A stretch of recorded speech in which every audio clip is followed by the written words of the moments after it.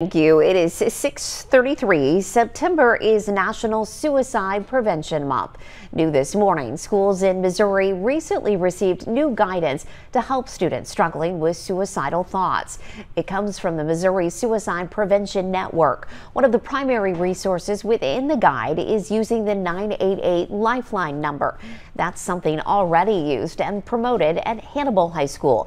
One teacher there says students sometimes have so much on their plate, it wears on their mental health.